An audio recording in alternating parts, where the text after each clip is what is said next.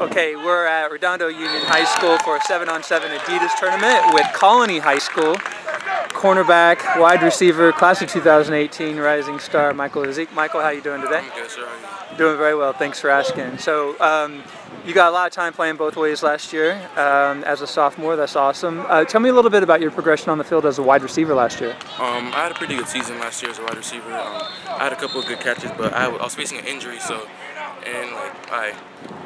I was facing an injury, so I didn't get in as much as I expected. But I'm back to 100% now, and I'm seeing the field a lot. What about at corner? What are some of the things that you did well as a corner?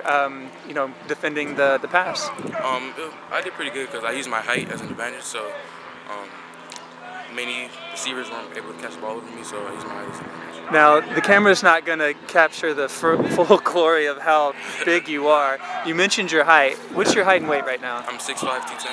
6'5", 210. That's outstanding. Okay. And you had a really good 40 time here recently. What did you run? I ran a 4.7. 4.7. Excellent. Now, what are some of the camps that you're going to this off season? I'm going to a Fresno State camp in June and an Oregon camp sometime in the summer around June. Fresno and Oregon. That's awesome. Now, you're already getting some recruiting interest. What are some of the schools that are showing interest in you? Arizona State, Southern Utah, and Michigan. Awesome. Excellent. Hey, have a great 7-on-7 tournament today. We appreciate your time. Thank you. Thanks.